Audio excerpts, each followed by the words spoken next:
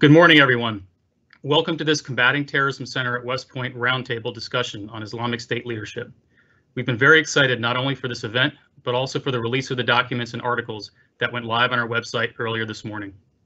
I'm hopeful that everyone has had a chance to see this material, and I'm guessing that has led to a bit of a spike in the participation numbers on this call. Although, even in the absence of a teaser about the document release, we were thrilled by the initial interest in this event. And I think that speaks to both the interest that remains in understanding the Islamic State and its leadership, as well as the fantastic panelists who are joining us today. I would also suggest that everyone go check out the excellent reporting that Gina of Al-An TV has done on these documents. She was first out the door with this material, and from the second we shared the documents with her several weeks ago, she's done truly excellent work running things down. But before we kick off, I want to say just a few short words about the Combating Terrorism Center and our involvement in the release and analysis of this kind of material. For those of you who don't know us, the CTC was founded in 2003 here at West Point with the dual mission of developing a terrorism curriculum for cadets at the Academy and also to create a research center that reaches across the operational, policymaking, and academic communities. At the center of the CTC's research over the past 17 years has been a program to identify key documents held by the US government that can contribute to important academic research on terrorism and counterterrorism issues, and get those documents declassified for release, along with research products that contextualize the material and tackle critical questions. While much of this work has been focused on primary source material captured from terrorist groups during military operations, we've also examined other documents like the interrogation reports we're here to talk about today. Releasing and examining documents like these is critically important in rounding out our understanding of groups and key individuals. So we are very excited to be here today talking about this project. The moderator for this event is Dr. Daniel Milton, the CTC's Director of Research. Daniel has been with us for 7 years, and in that time has produced a number of excellent reports examining the internal workings of the Islamic State. Daniel led the effort to examine these documents for us and pull together this event. I'd also like to highlight Don Rassler and Mohammed Al-Ubaidi, who were both integral parts of this whole process. And Audrey Alexander, a fantastic researcher, but also apparently a remarkably quick study on how to make a Microsoft Teams live event actually function. And finally, our CTC Sentinel team of Paul Cruikshank and Chrissy Hummel, who were essential in pulling together the publication. And of course, my sincere gratitude goes to our 4 panelists. I'll leave it to Daniel to introduce you, but I'm very grateful that you took the time out of your busy schedules, at quite short notice, I should add, to contribute to this important effort. So with that, I'll give one final thanks to the audience for joining us and hand it over to Daniel. Thank you.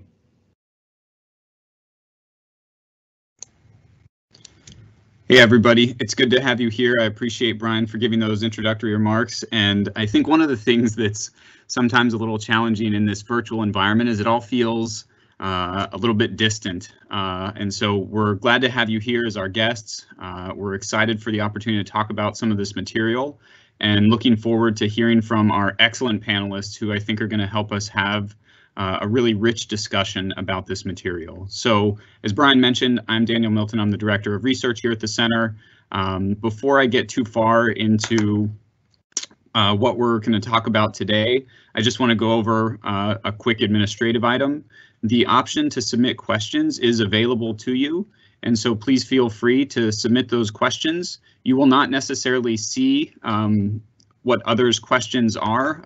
It's only visible to us here in the kind of team, but we will do our best to work those questions into the discussion if we can, if we got the time, and we hope that we'll be able to, through that mechanism, have a more fulfilling discussion for everyone who's attending here today. So I first want to thank all the individuals who have joined us to be able to participate in this panel today. These individuals are known to many of you, so I don't necessarily want to give lengthy bios, but I do feel that some context is helpful in understanding why they're on this panel and what we're hoping to achieve. So first, I'm just going to introduce each of them. Dr. Haroro Ingram is a senior research fellow at the George Washington University's program on extremism. He's done field work all over the world. He's published in all types of venues, and his work on strategic communications, on terrorist group ideology and history, and on the role of charismatic leadership is something that I think will bring a really unique insight to this type of material focused on someone like al-Mawla. Dr. Gina Ligon is the director of the National Counterterrorism Innovation Technology and Education Initiative, NCITE, at the University of Nebraska, Omaha. She is also an associate professor there of management and collaboration science. among many other things, one of the things that I appreciate most about Gina is that she brings a unique perspective on how to think about organizations and leadership, given her business background. And I think that that's going to be helpful as we try to understand what this material tells us. Dr. Craig Whiteside is an associate professor of national security affairs at the U.S. Naval War College, and he is a senior associate at the Naval War College's Center on Irregular Warfare and Armed Groups. He's also a fellow at many other places around the world, got a lot of great connections. He also happens to be a former U.S. Army officer. And so in addition to understanding a lot about the organization al-Qaeda in Iraq, ISI, he also has a unique perspective, having also been on the practitioner side of the kind of discussion. So we're excited to have him participating with us today. And then certainly last but not least is Dr. Cole Bunzel. We're excited to have him here. He is a fellow at the Hoover Institution. His work has obviously done a lot of, been really helpful to provide a lot of insight into ideology of terrorist organizations, particularly Islamic State. He also is familiar and has written very widely on Sunni jihadism. And so between all of our panelists, I feel like what we really have is people who have different perspectives, but a common desire to extract interesting insights from this type of information. And so I'm excited to have them here. I just want to give a couple of quick introductory words about the material that we'll be talking about. If you haven't already seen, there are 3 documents which we will be discussing today. They are known as Tactical Interrogation Reports, often referred to with the shorthand TIRs. And so if you hear our panelists say TIRs, or if you read it in any of the articles, that's what it's referring to. These 3 documents are all kind of covering a period of time in January 2008. One of the TIRs was a summary of a session that took place with al-Mawla less than 24 hours after his capture, and the other 2 represent a time period about 2.5 weeks after that. And so there's a little bit of time distinction, and that's an important part of context for understanding why these documents potentially can be reliable and why we can certainly try to extract some interesting insights from them. So I know that I've already given a lot of introductory remarks, but I hope that that was useful in kind of setting the scene. And so what we're going to do now is I'm going to turn about 8 to 10 minutes over to each panelist to just give their overall reactions to this material and perhaps share 1 or 2 things that at least to them stuck out when they first were able to look at the material and read through. And then after we go through each of the panelists, we'll get into some more of the question and answer period. And so what I'd like to do is get started with Craig. And so I'm going to kick it over to him here in a minute. But again, I just want to welcome everybody out to the panel today, and I hope that we all are able to walk away learning something. I know that I have from my interactions with these panelists. So thanks for being here. Craig, I'm going to kick it over to you. Thank you, Daniel. Thank you for the invite.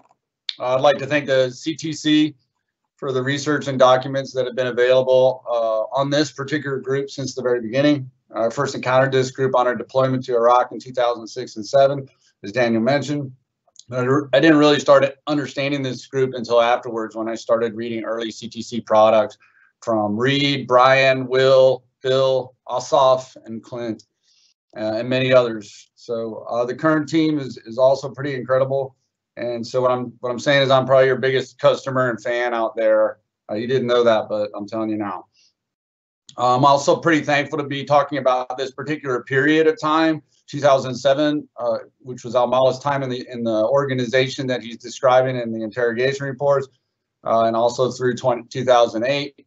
This is a period that I experienced personally on the ground, but also it's a pivotal period in the group's life cycle. My co-authors, Charlie and Haroro, who's on the panel here, in a book we recently wrote, they tolerated me writing an entire chapter on this particular period with 4 different documents that we excerpted, and that's in the ISIS reader. And lastly, I'm a West Point alum, so I'm proud to be here. Go Army, be Navy. All right, some background. The killing of Abu Bakr last fall was followed by an announcement by the group with a replacement anonymous caliph. No details other than a name, his religious training, and his experience fighting the Americans. Despite this, it netted dozens of leader-specific pledges from affiliates around the world. This is an interesting test of the new global caliphate. So the question then, who is he? How does appointing Abu so-and-so work for this organization? It has worked, at least in the short term, in keeping affiliates tied to Islamic State and the enterprise continuing to disperse, largely decentralized and discontiguous global insurgency. The press release announcing him as the third leader of the Islamic State since its founding, following Abu Umar al-Baghdadi and Abu Bakr al-Baghdadi, told us a few things that were unverified at the time. Assuming that the U.S. government is correct that this current caliph is al-Mawla, the documents we reviewed, the interrogation reports, confirm much of what the group did claim. So that's important to note. He is obviously a veteran of the group, having been captured on the battlefield in 2008. He does report to have an education in Quranic studies from Mosul University, and he does claim a tribal lineage to Muhammad's tribe, a criteria this group set in 2006. He fits the profile of all of his predecessors, and claims that are out there now that he's a transitional leader are likely wrong, and not for the first time. This document release is important because the group wants to keep him shrouded in mystery as long as possible. So I think releasing these details is appropriate and smart, and should be replicated as often as possible. After all, they would prefer to keep him anonymous. This is a bit different than we understand leadership, let's say in America, in American politics, and it's quite different than al-Qaeda does business. But this is their way of changing leaders. It's uniquely them. It's been that way since the transformation from Zarqawi to an Islamic State. Both Abu Umar and Abu Bakr had very similar anonymous introductions, were kept in the background for a long time, particularly during long periods of rebuilding. And I'll leave some of those details for my much more distinguished co-panelists to cover with more authority. A quick note on the documents. We've only seen 3 out of 66, but I learned a surprising amount. I'd recommend that people take advantage of the wonderful CTC website, much like I have over the last decade, particularly working on my dissertation quite a while ago, to read these primary sources once they're posted. And when you're in them, you can find a lot of connections to other CTC documents that are on the website. I know I did, and found that pretty helpful. I hope we get a chance to read more, because I feel our government does itself a service when it outsources a lot of this analysis to people like my colleagues on this panel. And I hope they find products that we produce out of these documents helpful in their policy debates. Some observations. I'll start with his Islamic State story for a little bit of context. You know, he joins the group. It's interesting to me that he joins the group in early 2007. This is a pivotal time for the group. It recently declared the Islamic State of Iraq, and what my friend Nebra calls the proto-caliph, right, the leadership position. And this might have pushed him to finally make a choice after 4 years of resistance and insurgency. So it's very interesting that this is when he chooses, or at least admits that he gave allegiance to the group in early 2007. This is a year the Sawa Tribal Awakening forms a coalition with fragments of several other resistance groups. Several of them are mentioned in the interrogation reports, that would rather reconcile with the government than live under an Islamic State in Sunni majority areas of Iraq. This puts severe pressure on the group as early as late 2006 and leads to large numbers of defections in their ranks by mid to late 2007. Interestingly, none of this is reflected in the al-Mawla interrogations. It's the year he joined, spent the year working his way up to be the Mosul Sharia advisor and the deputy wali of Mosul before his capture in early 2008. These are key positions in a very key location. He mentions helping to vet Abu Umar al-Baghdadi's speeches, a type of task for a high-level Sharia official. So re-looking at what we got right and wrong about this organization, it's interesting to me that he joined in 2007 and stayed. It gives him some credibility. His time in prison is very common for the senior leaders of this organization, and his status as a member who joined in the beginning of the Islamic State project is probably compelling to newer members. One thing he confirmed that's been misreported in the press is that he was not a Ba'ath Party member. I've written about the myth of the Ba'ath influence about this group. It's a contrarian take, to be sure, but he spent a year plus as a conscript private, getting minimal military experience, but avoiding the stink of the Ba'ath Party label.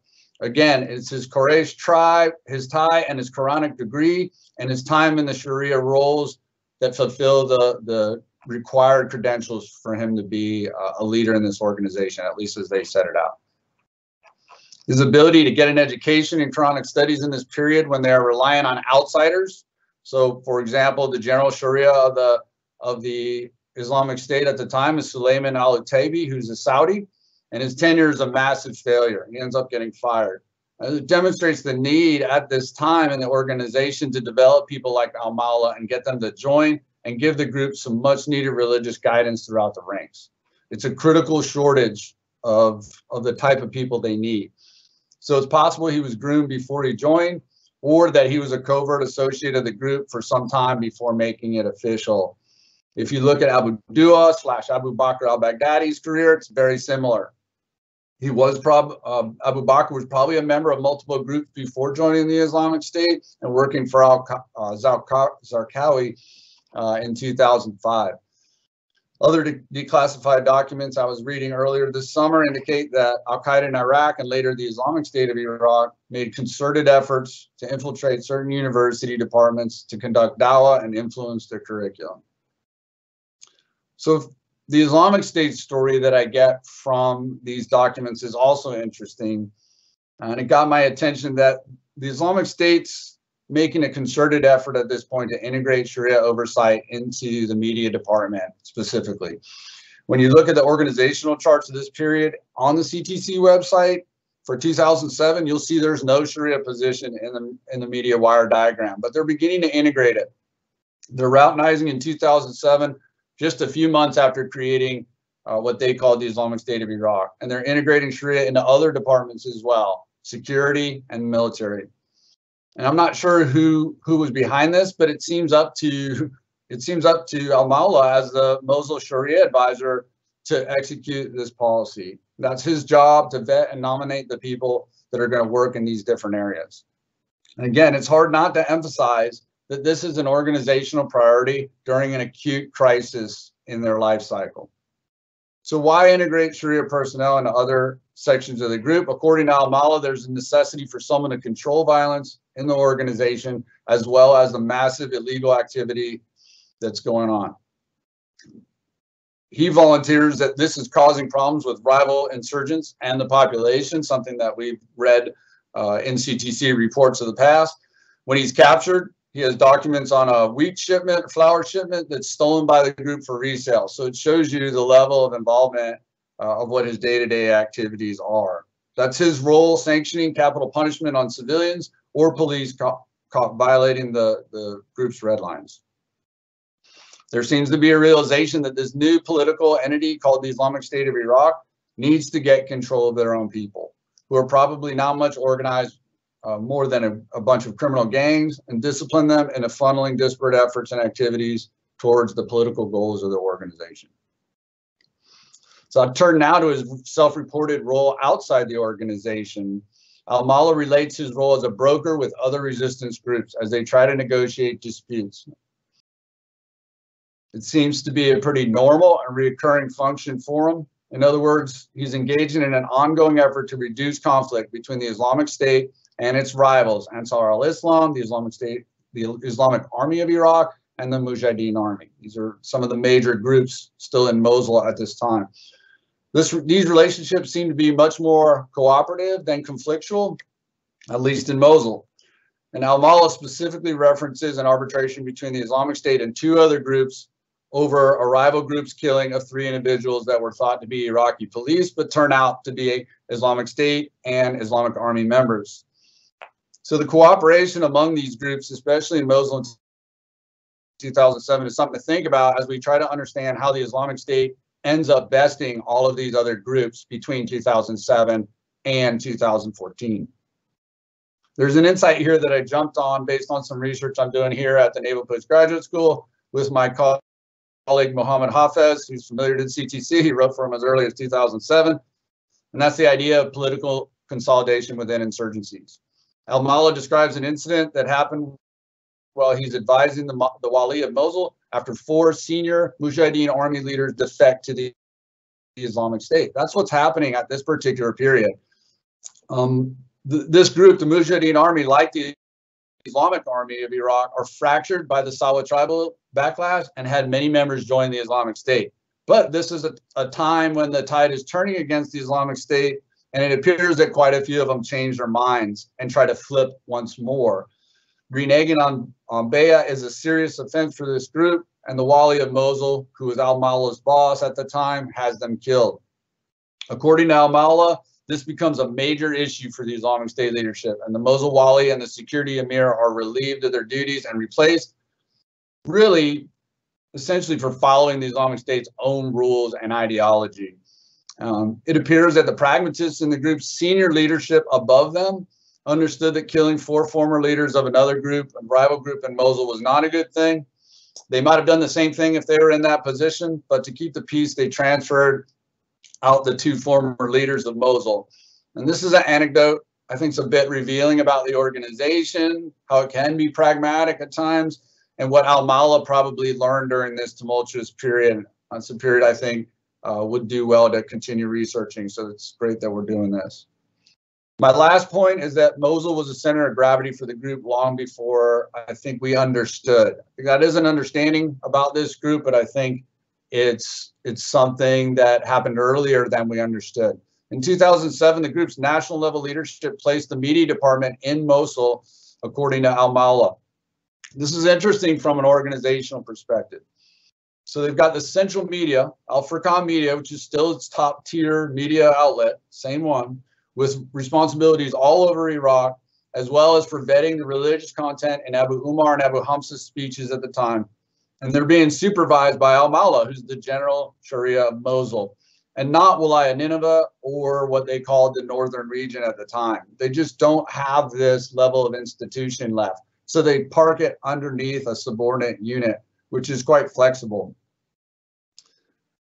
It also speaks to a pretty high level of responsibility given to al-Mawla at a very early point in his Islamic State career. So either he's in this group longer than we understand, or he's willing to admit, or he's groomed for this fast track by people, by the people around him.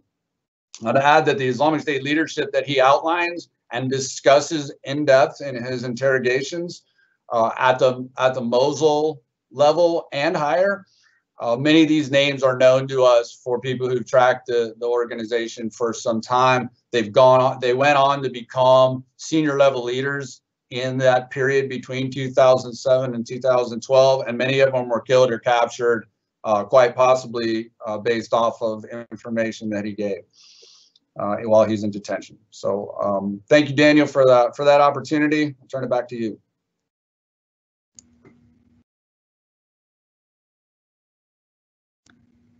Craig, thank you so much for sharing all those insights. As I wish you all could see my desk right now. I've got sticky notes everywhere, just taking note of all the things that were raised. And I hope that emphasizes to everybody the value that can be found in these documents, as well as some of the unanswered questions that still remain.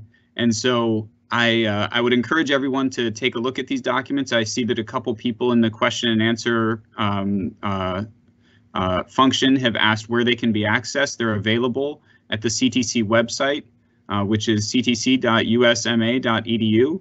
You can also go to the CTC's Twitter feed at CTCWP and then link to the documents from there. So those are some places to get them. But thank you so much, Craig, for setting up and really highlighting so many of those wonderful points. I'm going to turn it over to Cole and give him a chance to either build on or perhaps add some different color from what Craig has pointed out, or and just generally, Cole, get your reactions to all of this. So I'm going to kick it over to you.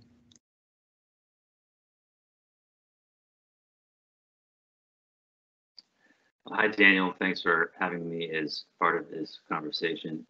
The thing I'd like to concentrate on is al-Mawla's religious background and credentials as we learn about them in these documents, which is something that Craig has already touched on. So it's been reported in both the Western and the Arabic press that al-Mawla has some kind of degree from the University of Mosul in Islamic Studies, and that he's been known inside of the organization as al-Ustaz, or the professor, meaning that he has some kind of religious authority. And all of that is largely borne out here in these documents. One of his nicknames, according to the interrogation reports, is Ustaz Ahmed.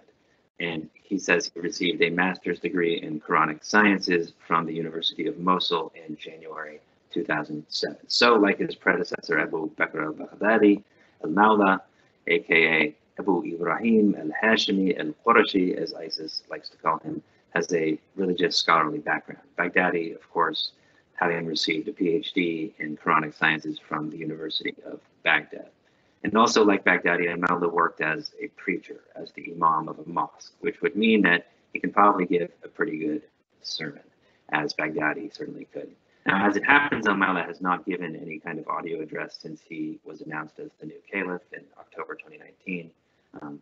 It doesn't seem, however, that's because he's incapable of doing so. There's probably another reason why he's holding off on doing that, whether that's related to operational security or he's just waiting for the right time. It's not clear. But Baghdadi, it's probably worth noting, waited more than 2 years before giving his first audio address as leader of the Islamic State of Iraq. So there is a precedent for this kind of a wait. And there's another aspect of al-Mawla's religious background that stands out to me in these reports, and that is his claim in the first of the interrogation reports that he is a Sufi, and that for this reason he was never able to give bay'ah, or the oath of allegiance, to the leader of the Islamic State of Iraq. Now, this is, in my opinion, a very curious and probably dubious claim. It may be, I haven't read Gina Musa's report yet on this. I think I've been told that she might have some insight here. But it may be that al-Mawla had some background or experience as a Sufi. Sufism, of course, being the mystical dimension of Islam, which is seen as a form, is generally seen as a kind of polytheism by the Islamic State of Iraq. So to be a Sufi is something of a death sentence. So it would be odd for al-Mawla to have been a Sufi at this point. But there is a possibility that he's drawing on a kernel of truth. He has a Sufi past or Sufi family or something like that. The idea that he's getting at, which is that he's so committed to his Sufi beliefs that he could not possibly obey the leader of the Islamic State of Iraq in all things, looks like a good lie to me. And indeed, it's really contradicted by what we read in the next two interrogation reports, where al-Mawla describes his various leadership roles in the Islamic State in Mosul. And this goes back to something that's been touched on, which is the discrepancy between the earlier and later interrogation reports. In the earlier interrogation report, al-Mawla, which this is the report that is of his interrogation just after he was captured. In that report, al-Mawla was being much more deceptive, in my opinion. He was trying to hide the extent of his role in the group. He says, for instance, that he's a Sufi and he's just a mere religious scholar who joined, and this is a quote, in order to stop fighters attacking innocent people. I don't believe that. In the next two interrogation reports, which come 2 weeks later, he's much more forthcoming about his role. He doesn't appear to be belittling himself at all. He tells us, for instance, that his first appointment with the Islamic State was as a Sharia instructor, and that then he became the general Sharia Amir for the city of Mosul, and then he became the deputy wali, or deputy governor of Mosul. And that is all in the span of 5 months. That's a pretty meteoric rise for someone who, as he claims, had no affiliation with the organization previously. In all likelihood, and this is something Craig alluded to, my sense would be that al-Mawla was already a committed jihadi well before he joined the Islamic State of Iraq in March 2007. If that is in fact when he joined, he didn't have some kind of previous, if unofficial, affiliation. He probably had some earlier experience with other jihadi groups, if not al-Qaeda, then something else in Iraq. Otherwise, the rise from religious instructor to deputy wali of Mosul in 5 months is pretty hard to explain. Though perhaps his religious credentials would have propelled him up the ladder faster than most. Whatever the case, there's no way he was, in my view, I don't think he could have been a committed Sufi in any meaningful sense while serving in these leadership roles. That makes really no sense. But this brings me to the issue of religious knowledge and credentials more generally. It's remarkable to me that both Baghdadi and al-Mawla have had this religious scholarly background. Now, I know someone will say, this is not necessarily a very impressive religious scholarly background, and that's certainly not what I'm saying. On an objective level, I'm sure it's not, but it is something, and it was clearly very important to the group. And as Craig mentioned, the qadi, or the chief judge of the group at the beginning of the Islamic State of Iraq, was someone that they could not trust. So having people in the group with religious scholarly credentials was clearly very important. And we see what kind of a premium on religious knowledge the Islamic State is putting, both for its leaders and as a point of emphasis throughout the organization more generally. That's something the group, I think, really does take seriously. A good illustration of this is in the reports. al-Mawla talks about how he was training Sharia officials, even ensuring that they were giving lessons to fighters, that is, giving lectures and advising small groups of fighters, just basically being embedded in small groups. The Sharia officials were prominent in the organization, and so it's not a great surprise that the last two leaders have been Sharia officials themselves. The issue of religious knowledge is also relevant, I think, in the context of the caliphate claim. So as many of you will know, classical Islamic law sets out a number of requirements that a candidate for the caliphate has to meet in order to assume the caliphate. These requirements include things like justice, probity, soundness of body and mind, wisdom, and religious knowledge. So having that background in Quranic science certainly would help in bolstering the claim to religious knowledge and thus to the caliphate. Another prerequisite for the caliphate, of course, is descent from Quraysh, or the Prophet Muhammad's tribe.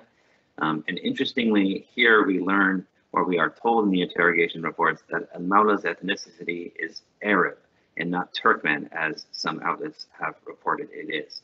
And so if he is Arab, it's much more likely, or it's much more plausible to make a claim to the Qurashi heritage.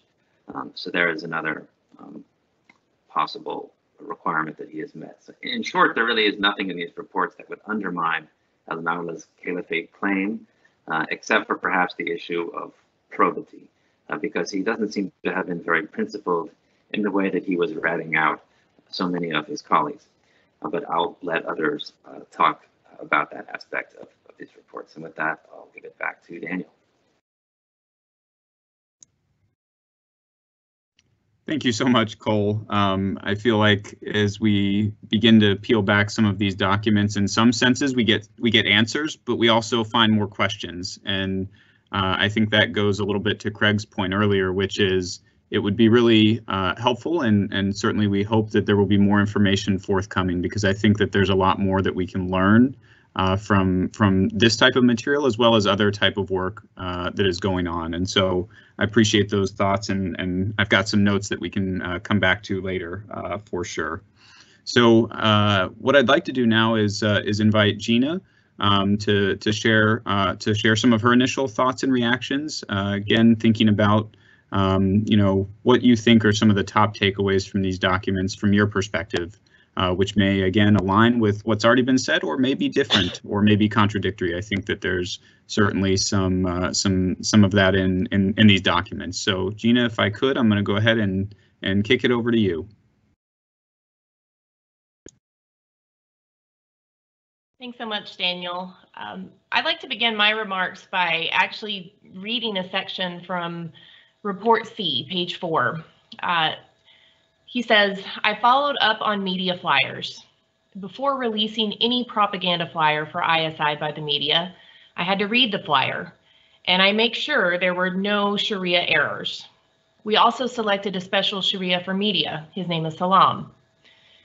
In a later section of that same report, he says, during my time as a Sharia leader for the city of Mosul, I nominated 6 judges. So I highlighted these excerpts because they're emblematic of what we learned from a figure who, while still in the shadows somewhat, I think is coming into sharper focus for those of us who study leaders of terrorist groups. So as Daniel mentioned, I'm an organizational psychologist, and For the past 12 years, I built a data set doing just that, looking at leadership style of terrorist leaders, leaders of violent extremist groups, and what that means for their organizations. So for the next few moments, what I'd like to do is describe how these documents inform us about al-Mawla as a leader and the organization he's likely building. I'll wrap up with an assessment of what that means for his strengths, but I think most importantly, from the U.S. military standpoint, what it means for his weaknesses. So to provide some context, I should probably tell you a little bit about how an organizational psychologist views these documents. You see, the most significant research effort that I've done today is to draw from primary source documents to be able to assess someone's leadership style. And you have to be able to be put into our data set as a leader who we can comfortably and reliably say we know some about their leadership. You have to meet 3 criteria. One is there needs to be interview responses that are unscripted. 2, you need to have some historically verified events that shape that leader early on in his education and career. And then 3, you really need to have multiple sources to be able to reliably say that it wasn't biased or used from one independent source. And so these documents to me really helped make sure that he's an individual that I could put into my leader data set. So before Daniel, Milton, and West Point gave me these reports, we had 289 leaders that we'd assess their leadership style of terrorist groups. I can comfortably say that as of today, we now have 290. To me, as an org psychologist, these documents are incredibly helpful.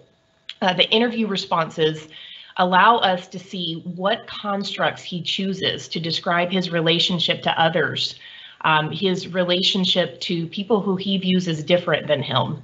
The historically verified events are important because what they do is they show us the mental model of how he's going to solve problems going forward. So we know from a psychology standpoint that our experiences and our connections with others at formative times in our life form how we're going to view new events that come in. And so to be able to have those historically verified events, and there's another article in the Sentinel that was released this morning that really does a fine job of verifying the factual accuracy of a lot of what he stated from these TIRs that we just didn't know before. That's an incredibly important thing to be able to understand how this person thinks and how he's going to make decisions. And then the last piece about reliable information, you know, I look to see, it would of course been better to have in his native tongue a verbatim transcript of what he said. But what was interesting to me was the remarkable consistency across time periods of how he described people and the constructs that he chose to be able to relate himself to them. And so for me, as a psychologist, looking to see that there were 2 different interpreters, there are 2 different types of interviews that were happening at different time periods, that gives me a great deal of assurance that this is indeed reliable information about his leadership style. So if I can comfortably say that and say that I know something about his leadership, what does that mean for him as a person? Well, hopefully we'll get into this a little bit more through some of the Q&A, but I think the main takeaway for me is that this is a detached individual from his inner circle. He likely sees those even closest to him as expendable resources that he can discard whenever they no longer serve his purpose. So if you look at statements of how he describes others, he uses a lot of what we would call othering language, where he describes characteristics about them that are different from him. That's very important because other leaders who've done that, particularly violent leaders, tend to relate to others that are more similar to them or comport to their own background. And so what this means is that they oftentimes will build inner circles that are comprised of people who are like them and similar to them. Homogeneous mirrors that sort of reflect back what he thinks is important to be a person. So you also see a lot of punitive language in how he describes other people and their role and responsibility.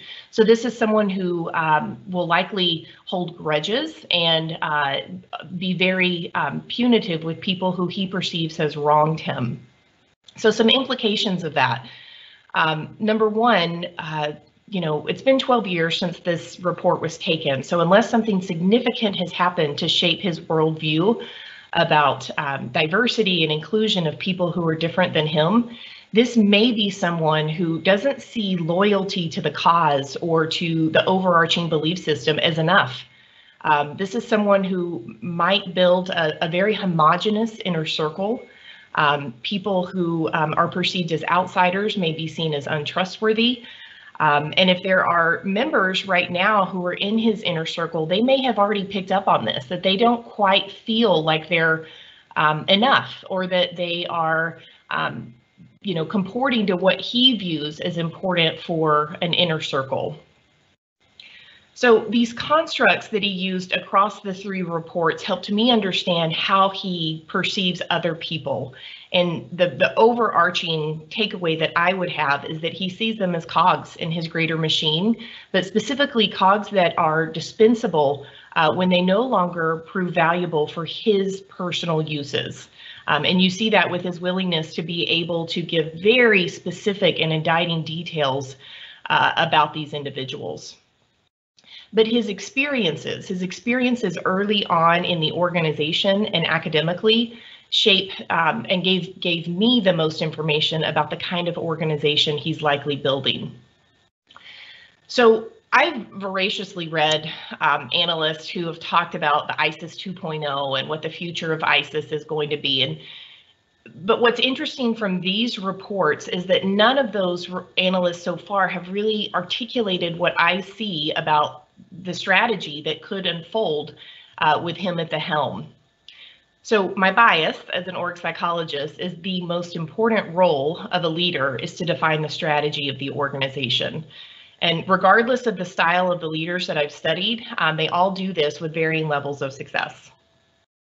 So how do they do it? Well, org psychologists would say that they build their understanding of their current situation based on life experiences, or what we call biodata, life history events that were formative and sort of inform them of how the world works. So if you listen to what Cole and Craig said earlier, and you look back at and you triangulate that with his statements about hierarchy and the importance of duty and roles and responsibility and lines of authority, what this tells me is that this person really values order and structure and clear guidance on who reports to whom, why, and even down to the region and the function of what they're doing. So the other piece that I saw was his selection of judges and people who would be authorities on Sharia. And he really was reinforced for that in his role in mentoring those judges and what that meant for control of society. So we saw very early on that one of ISIS's strategies was to conscript local elites and people who were already in the power structure. And specifically, I think this individual is going to go after individuals who could be in judge roles. And so I think that's an early warning indicator of the type of organization and where he's going to invest resources next, is he's going to try to understand what are the weaknesses of the existing judicial branch in areas, and then be able to conscript future judges to do things in his favor and create some order. So to end my time this morning, I'll wrap up with two main takeaways. So we know a little bit about his leadership structure or his leadership style, and some hypotheses that weren't presently available about the type of organization he's going to build. Declassifying documents such as these 3 TIRs is incredibly important for our body of knowledge about these types of leaders. If you think about the work that CTC has done and George Washington's program on extremism, where they release primary source documents about such groups, this is incredibly important for the field of terrorism scholars to be able to make sense of who these individuals are. So I would call to action to be able to request more of these documents to be declassified, and specifically about the individuals who were in detainment with him, and particularly ones who might have also been playing a role in the formative events of ISIS during that time. So at a time when our country is in so much unrest, we are incredibly vulnerable to an attack from ISIS right now. It's important for us to be able to look at these documents and to make sense of our adversary. The other thing that's happening is we're drawing down our troops in Iraq presently over the next few months. And so the ones that are left behind have to know who their adversary is and the shape of the early warning indicators that might portend to him taking over a specific region or area. So to close, I'll end how I started, which is a passage that struck me when I read Report B. I'll summarize it. He says, photo 14, he is a member of ISI. Photo 15, he's a member of ISI. Photo 16, he is a member of ISI. It goes on and on. In this interview alone, al-Mawla goes on to name 20 individuals within ISI. And over the course of the three sessions, he named 68 more individuals, what they did, who they were, what their background was, most importantly, how they differed from him. His descriptions of their roles had significant consequences for these men. At least some of the individuals, using other primary sources such as detainee records and prison records that have been gathered since we found out about them, showed that 6 of them at least were later confirmed as detainees and prisoners and may still be in U.S. custody. You see, these individuals were expendable to them. They were key to his release, so he gave them up. He's walking free right now, whereas they are still being held. So this is a distant leader. This is a leader who will callously use people when he no longer sees them as important to him. It's a dangerous leader. He's building up a strong and resilient organization, and he will use elites in the current societies where he commandeers to be able to help him with that mission. Thank you so much for inviting me to this panel today. I've learned such a great deal from my colleagues who have very different perspectives and training than I do, and excited to see where this takes us. Thank you.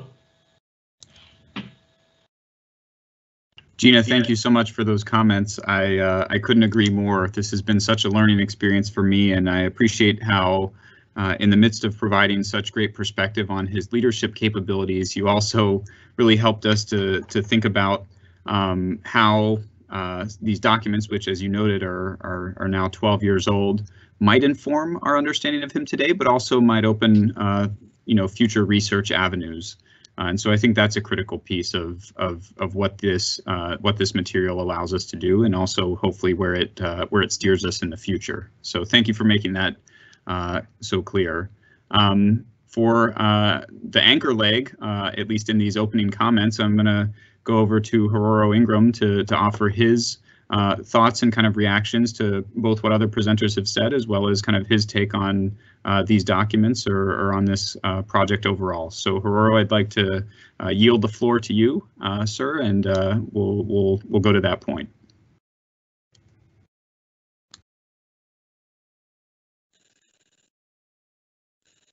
Right, well, thank you, Daniel, for the opportunity to participate in today's panel and the earlier in-house discussions.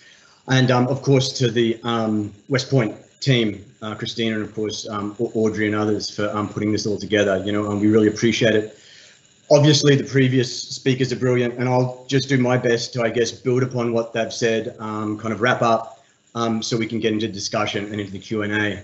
Now, I'm sure that everyone listening in today is keen to work through the interrogation summaries, and I'm sure there's going to be a tsunami of tweets and posts that may have already started. And while I have 3 key observations that I want to share with you today, I think it's important to begin by reiterating to everyone, journalists, researchers, students, analysts, and practitioners, to keep the collection's limitations, as well as their broader contextual factors, in your mind as you're working through these documents. These are 3 of 66 such documents, so there is context and consequences that are naturally missing. This is an interrogation, so the nature of the discussion is different to other types of interviews. It's also difficult to gauge from the summaries the relationship between interrogator and detainee and how that evolved over time through the interrogations. And of course, these are summaries. not transcripts. And so that's going to be important for how their contents are analysed and evaluated. And as you've heard, the revelations contained in these 3 documents are fascinating. But I think it's the questions that they raise, the contradictions that can be found in the nuances, the details, which are perhaps even more important for painting a picture of this man, al-Mawla, and the Islamic State group during this really critical time in its evolution. And I have no doubt that it will inspire and drive a lot more contextual and investigative work. There is much that can be debated about the contents of the TIRs, but what is absolutely clear, what will strike anybody who reads these documents, is that al-Mawla is a rat. He is a snitch. And if he is the caliph, then sitting at the top of this organization is a man who gave his interrogators dozens of names of ISI and AQ leaders in Mosul from the Sharia administration and military sections of the organization. And not just names, he often included physical descriptions, phone numbers, descriptions of their roles, and decisions in those roles. He then places those names into organizational charts. And if that wasn't enough, he names their predecessors. His description of the organization, his explanations for his pocket litter, they all offer important insights, perhaps best appreciated with hindsight, into how ISI intended to survive and rebuild. In a previous career, I'd worked to, I guess, encourage informants, and reading through these TIRs, it reminded me in different ways of pretty typical snitching. The contradictions and tensions that emerge in his testimonies are fascinating, and I suspect hold the key to unraveling this story. So, as Cole spoke about earlier, while the first TIR, Mawla essentially denies his involvement in ISI and plays down his motivations. In the latter TIRs, he presents a story of his ascent through the organization that on the surface seems at best unlikely in its speed. The way that al-Mawla tells it, and I know that the others have referred to this story before, but he basically gets picked up as a graduate in early 2007. By March, he's a Sharia trainer. By July, he's helping to mediate an internal conflict. Later that month, he becomes General Sharia Emir of Mosul. By mid-October, he's temporarily the Deputy Wali of Mosul before going back to for the General Sharia Emir. And he remains in that position until his capture several weeks later. And yet al-Mawla, despite holding these positions, only knew about Sharia and administrative matters, but was relatively ignorant of military issues. He's more than happy to give all the information he can on leaders, but his brother-in-law was nothing but a simple driver for al-Mawla, totally ignorant to what he was doing. These contradictions and tensions are important for building a picture of al-Mawla, because while the speed of his rise seems unlikely, the details that he provides about individuals, the organization, its processes, its history, would suggest that he was a connected and relatively senior figure. So we come to another really important finding. There is something about Mawla, it seems, that people in the Islamic State have noticed, and all the way back to 2007, but very likely prior to that, I agree with all the other panelists on this point, he has been identified as someone of promise. And so his possible use of deception, for example, the timeline he provides for his rise, his use of diversion, for example, he provides the correct name for some individuals and not for others, hints that not only is the picture provided in these documents, no surprise, of course, very far from complete, but I would argue, as Craig and Gina have, that there is a good chance that senior Islamic State leaders were probably given a plan, given a strategy to deal with interrogations. Burn up the lower ranks, do what you have to do to get out. It's well known that other senior leaders who'd gone through Buka had snitched also. But even if that is the case, I would argue that it's even more damning for the elitist culture and the snitching in the leadership ranks. Look, time in prison is a powerful feature of the mythology that surrounds so many of the most prominent jihadi leaders of the 20th and 21st centuries, even further back than that. serve your time in the infidels' jails, and it's a big boost to your reputation. Think about Sayyid Qutb sitting in an Egyptian prison writing milestones, to Awlaki decades later stating that he drew inspiration from Qutb's example during his own stint in prison, to that procession of Islamic State leaders that served their time in Buka. But if you're a snitch, that's a stain that's really hard to remove. Look at Zawahiri. He's never been able to kind of lose that reputation. It's a recurring footnote against his name. That can be Mawla's reputation now. Now, this collection presents vital questions, not just for researchers, but as I've kind of hinted to, those charged with degrading the influence of the Islamic State and the morale in its ranks. Answering some really critical questions are going to be really important to that counter-Daesh effort, and not just to the research field.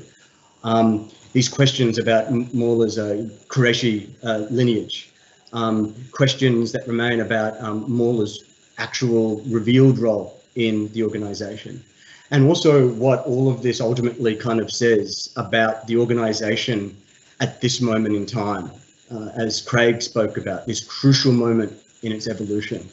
Because if the first generation of the Islamic State movement, those around Zarqawi, are kind of revered as the founders, it's arguably this generation, those who joined and stayed through 06, 7 and 8, those that kind of dragged the movement from its depths, that are crucial for understanding its revival and its successes from 2014 onwards. So I just want to conclude with a few remarks, I guess, on how I think that this can be a real boon for anti-Daesh efforts. The nature of the Islamic State's leadership succession practices, as Cole and Craig have spoken about, is to keep the identity of its top leader secret. Give them a kunya, and that secrecy provides a degree of security, but also time to develop how they will project themselves to the world. For Abu Bakr al-Baghdadi, it was years before he spoke in public and then appeared on video. Now, if Mawla is the caliph, this is a chance to get ahead of that process and proactively shape the narrative around the leader, and with it contribute to undermining the Islamic State's brand and credibility too. This needs to be a full spectrum effort, and by that I mean identifying vulnerabilities and exploiting them via a range of different messengers using a variety of different mediums and forums. There's been a lot of talk about the ambiguity around Mawla's lineage, and that could be a vulnerability worth exploiting through the right messengers. But what these documents reveal is that there are other very clear vulnerabilities to exploit. As we've all said, Mawla is a rat. He now apparently sits at the top. What does this say about Mawla as a man, a leader, and about those who supported his rise? There is also the disposability of members for the sake of leaders. This is a recurring problem that has been highlighted about the group, the elitism. The elitism that was so evident in how some units were left to burn in last stands, while others escaped through 2017-18. It's reflected in the willingness of its leaders to snitch on lower ranks. And I think that these can all tie in with what should be broader anti-Daesh influence efforts to erode the credibility gaps between the Islamic State's words and its actions. Highlighting these Seydu gaps are crucial for attacking the Islamic State's credibility, its brand, and its manhaj. Now, right now, the Islamic State movement is particularly vulnerable. It's operating as an insurgency across Syria and Iraq while trying to manage a transnational enterprise. And so trust is vital for surviving and rebuilding. Putting all the focus into one vulnerability is not maximizing the efficiency and effectiveness of an influence campaign. It is far more likely to hamstring it. The potential is there for these documents, and I would assume that there are many others, to really shake trust in the leadership group, undermine morale between the leadership group and its middle managers, and bring into question the judgment of those who have supported al-Mawla's rise through the organisation. This is the potential, but it has to be realised in a careful, strategic and methodical way. And with that, I'll hand it back to Daniel. Haroro, thank you so much for those wonderful points. I think, and we'll touch on a couple of them that you made, but I think your illustration at the very beginning of your comments about the limitations of this type of material is a critical one for researchers to understand. I know that it's not uncommon for people to say, well, what can you really make of this material? Can you trust it? I think any researcher would be well advised to not take it at face value, and that's part of the reason why we want to make these documents public, but also part of the reason why we want to pursue more information in this realm so that we can hopefully shed more light on these difficult questions that you've raised. But I appreciate that so much. One of the other things you talked about, which I think is interesting, is al-Mawla as a rat, or as an individual who gave up a lot of information about others, and that certainly stands out, as Gina illustrated in her comments. There are a lot of names here. And so I just want to kind of pull on that thread a little bit, and I'll kind of give this question to Cole first. Did you recognize any of the names he mentioned? If you did, great. If not, what is the fact that he named some of these individuals and that we see that their names are authentic, or at least some of them are authentic? What does that tell us about him, you think, or about his role in the organization? So if I could, Cole, get your thoughts on that, that'd be great. Yeah, so in all honesty, I didn't really recognize any of the names except for, of course, Omar al-Baghdadi, who was the first leader of the Islamic State of Iraq. But he's not giving up him. That's just the name that he mentions. Among the people that he mentions are probably a lot of lower level administrative types, but not necessarily all lower level. As Daniel, you show in the article that you wrote for the latest CTC Sentinel, people, it's very clear, are real people, including some that to eliminate by mention about them to the United States. But the thing that stood out to me is, and I should add actually that initially I was quite skeptical that a lot of that giving up this information to the authority, and I thought that maybe he was just following some protocol.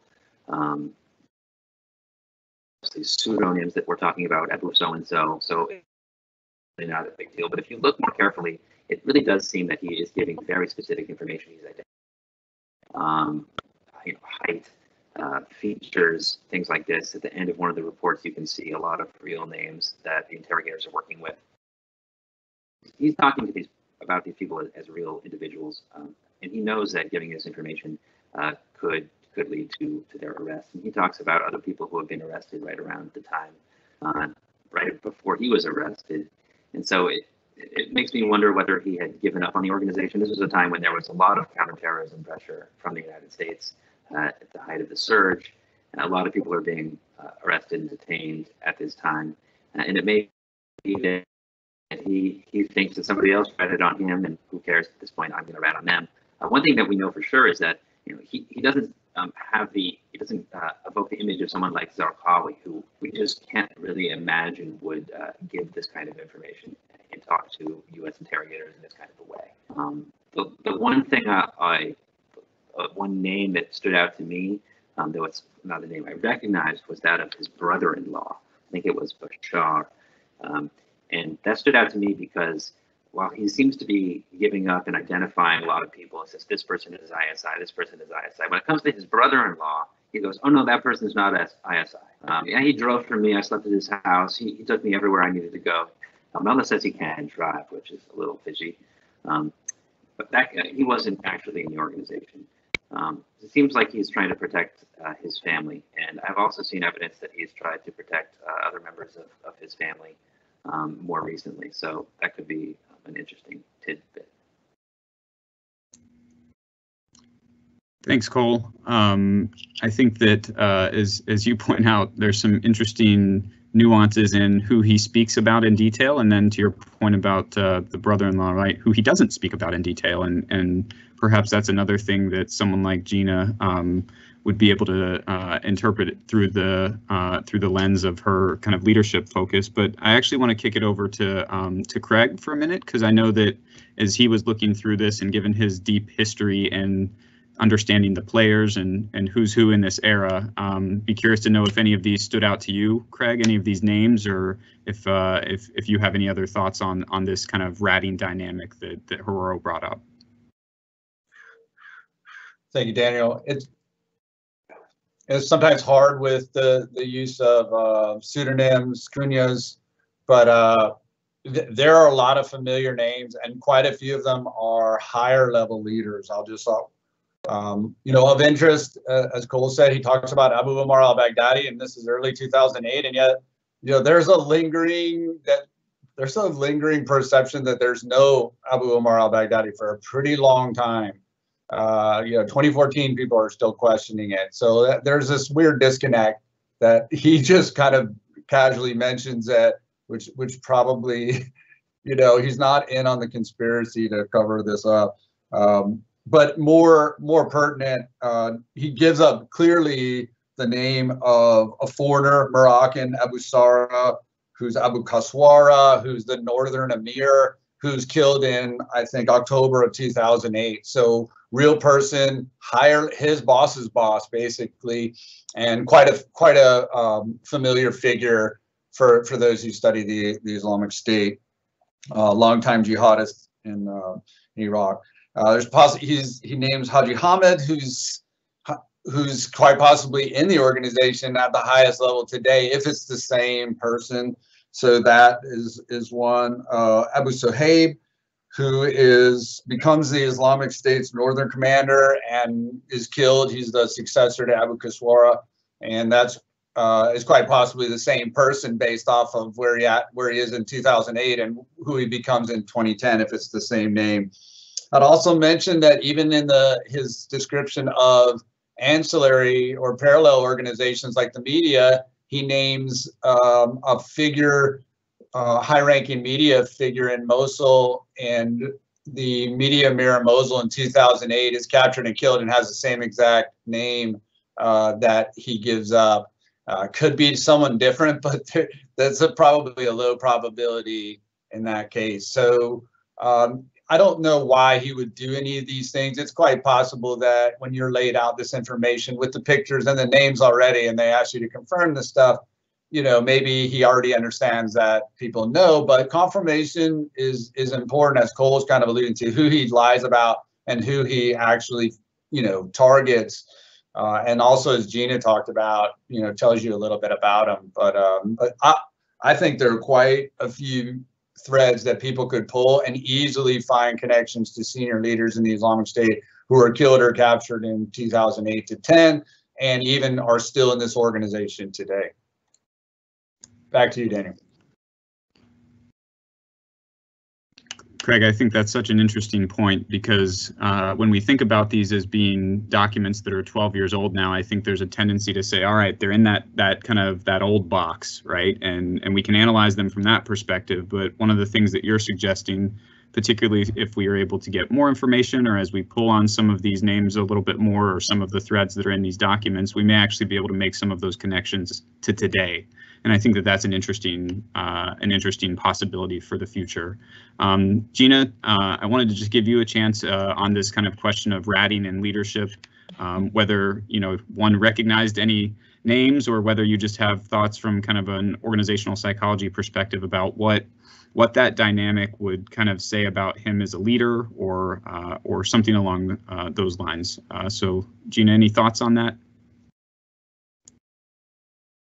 Yeah, thanks, Daniel. I'll just briefly say, when I first saw that he was giving up people, I thought in the time period between report report A and report B, I thought maybe he's been coached up in that time frame of like, this is safe information to give, and this was part of their method to do whatever it takes to get out.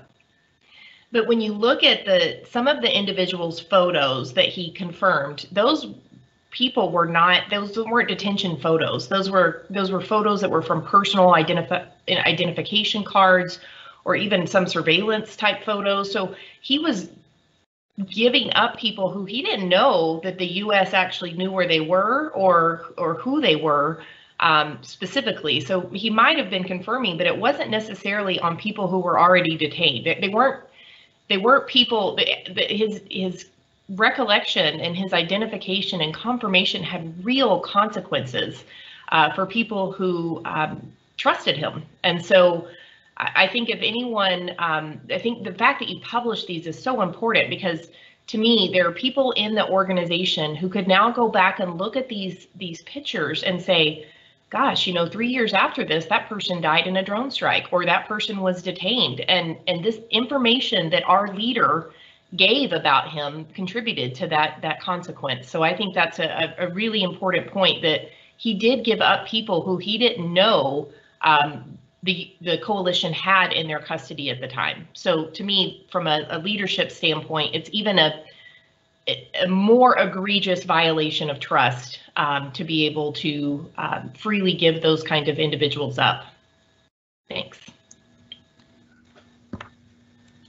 Well, that's really interesting, because I think obviously trust is important in all organizations, but as you're kind of alluding to, in a clandestine organization, it's really the foundation for making sure that that people are able to kind of effectively operate and do so with confidence that they're not going to be rolled up with the next raid or whatever the case might be.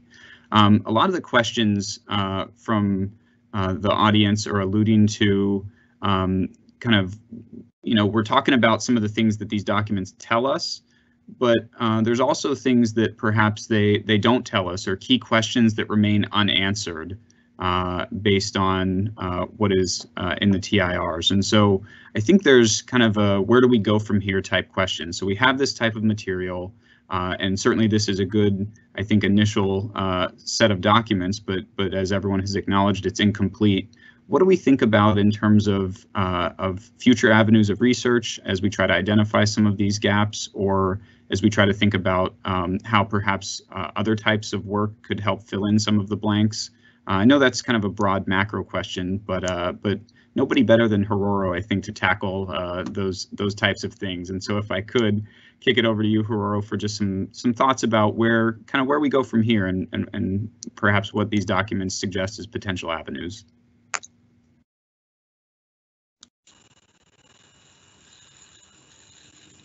Yeah, thanks, Daniel. There are obviously a lot of kind of loose threads throughout these documents, and given that there isn't a lot of information out there already about al-Mawla, there's a real opportunity here, I think, for researchers and investigative journalists to really get stuck into these details and kind of explore these different threads that emerge in here.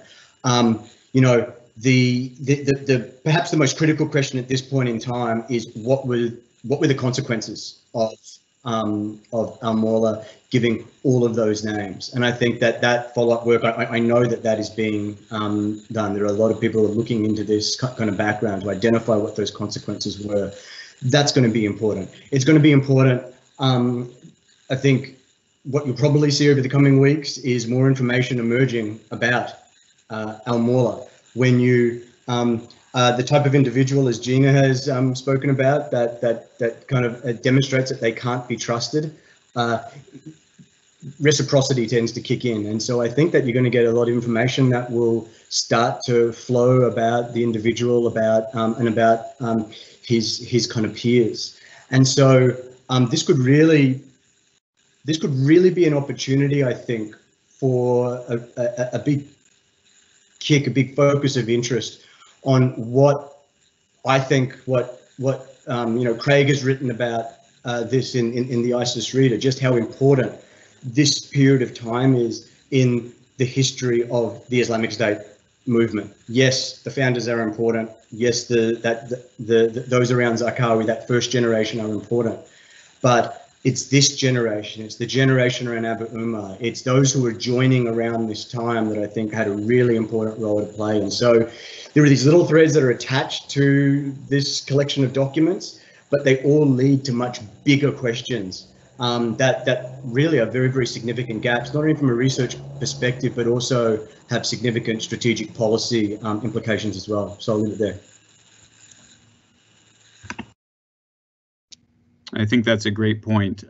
Certainly in the course of our conversation, we focused a lot on al-Mawla and kind of the implications for him as a leader. But to your point, I think there's some broader strategic questions that are both raised and maybe some partial answers given here, but certainly a lot of those questions remain open for future analysis based on some of this information. And so I think that hopefully that's another opportunity for us to do some more work moving forward. Cole, what are your thoughts on this question of where do we go from here, or what are some of the opportunities to kind of move forward from here? Well, as Haroro mentioned, there are definitely a lot of holes.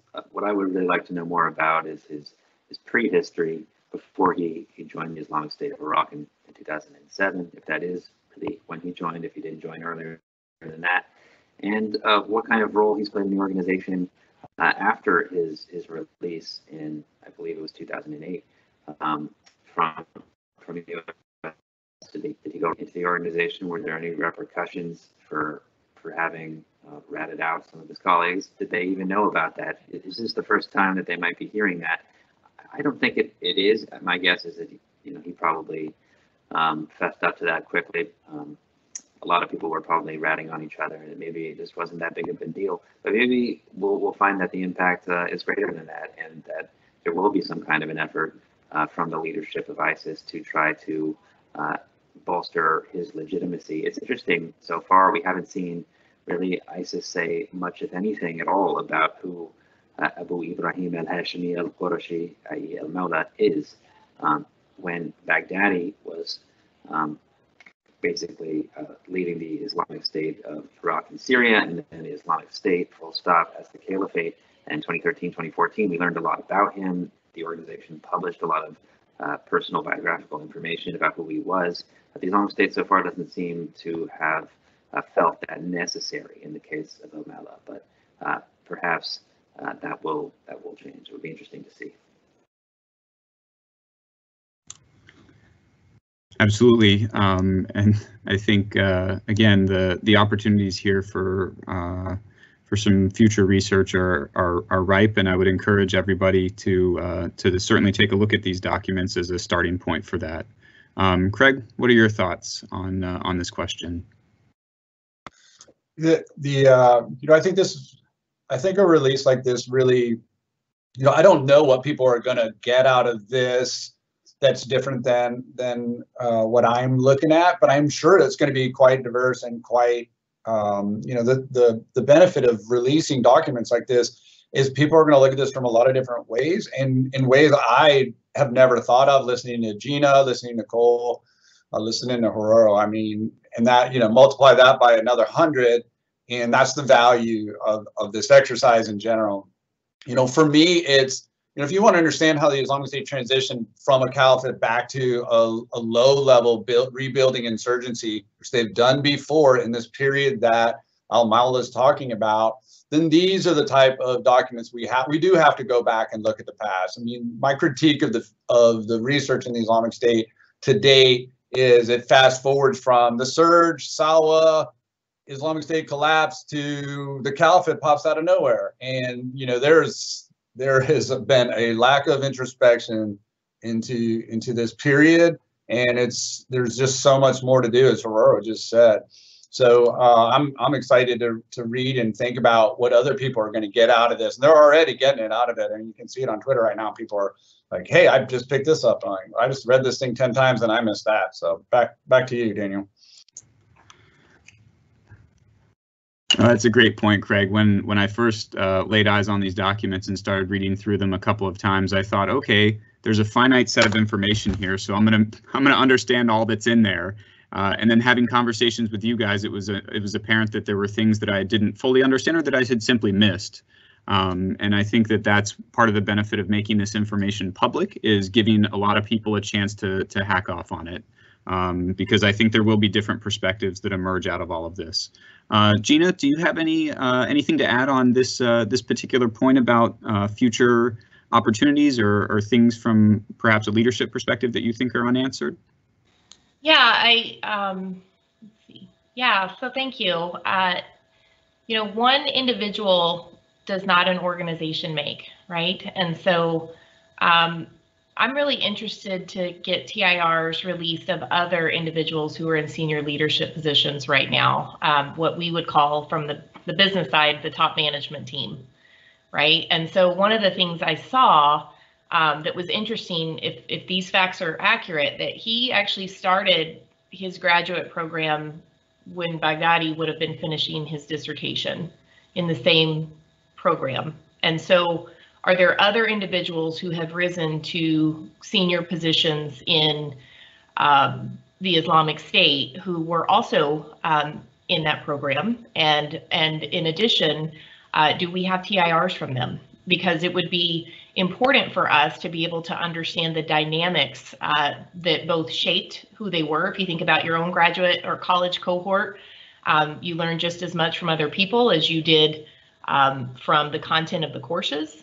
And it would be important for us to understand their relationships and their dynamics, and any TIRs from individuals who we can triangulate have been in leadership or strategic decision-making decisions from the Islamic State. I hope that this panel discussion and the reports and papers that have come out of it have demonstrated that there's a lot we can learn from primary source documents with responses to interviews that you know that weren't scripted or written in advance. And then there's a lot that can be learned from verifying the facts that were presented in that information. And so my hope is that this is sort of a pilot that would allow the U.S. military to release more of these documents for people like myself, Haroro, Craig, and Cole to be able to look at these. So I'm hopeful that we can look at the dynamics of the top management team through the lens of their TIRs and their interview responses when they were giving them. Thank you.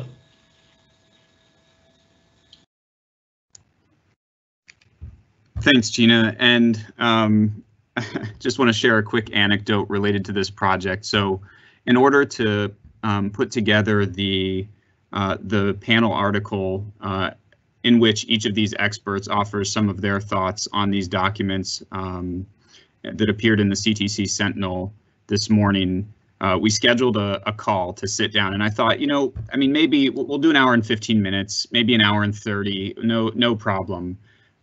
We talked for a long time, and honestly, we had to cut it off at some point simply because we couldn't keep going. And so we've tried to cover some of the questions that people have raised. There's a lot more interesting questions that are coming out, and I hope will be the seed of future research, because at the end of the day, what we can cover here in 90 minutes is really only a limited part of it. But I hope that these discussions will continue. One question that was raised that I won't throw to the panelists for a response now, but just something to ponder is, you know, what's the response of a group like al-Qaeda to this type of information? How do they think about this from a messaging perspective? Does it inform what they do? And I think that those are, again, just some of the many questions that are going to be important as we move forward. With that, my friends, I regret to kind of call to a close this opportunity to be together, but I do appreciate everyone's willingness to come out and share this time with us and hopefully learn a little bit about what these documents contain, but also hopefully really stir that passion for you to go get the documents yourselves and to look at them. Each one of us shares a commitment and a passion for more of this type of research, and so our hope at the very least, recognizing that we have a small sample, is that more is forthcoming. And so we certainly look forward to hopefully that process playing out.